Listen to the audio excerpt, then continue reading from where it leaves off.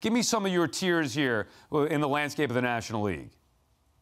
Well, I think the Dodgers are still kind of a cut above the rest, though the Mets, in my opinion, right below them. You see they're in tier 2, but I think the Mets are the best of those tier 2 teams. Brewers, Padres, kind of up and coming as well. I'm undecided on the fate of these tier 3 teams, Giants, Cardinals, Braves in particular, really underperforming. I think the Giants are mostly a product of their division. And you can see just outside those top 3 tiers, we have the Cincinnati Reds at approximately, what, 234,058. I'm sorry, Reds fans. Maybe next year, maybe in 10 years. I'm a little more generous on the tiers. I think there's 4 good, really good teams in the National League, and I think the most of them at the top as the divisions down. Mets, Dodgers, Brewers.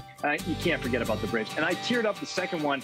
I think the Cardinals, Giants, Padres, and I'm a little generous on those Phillies. I'm not completely convinced that they're going to be there, but you can't count them out. Marlins might sneak in there, but I think that's the clear division for me.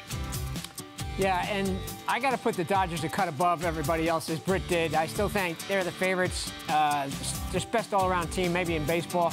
I'm putting the Mets, Braves, and Brewers as the teams that I think have a realistic chance to win a championship. And then the next tier down is teams. A lot of things would have to happen right for them to win it all. Yeah, I mean, I love what Duke is saying. I'd love to see the Mets get to that top tier, but I agree with Harp and Britt. I don't think they're there yet. They still have some work to do. It's probably the Dodgers and then everybody else in it. Well, not everybody, but the Mets in that second tier.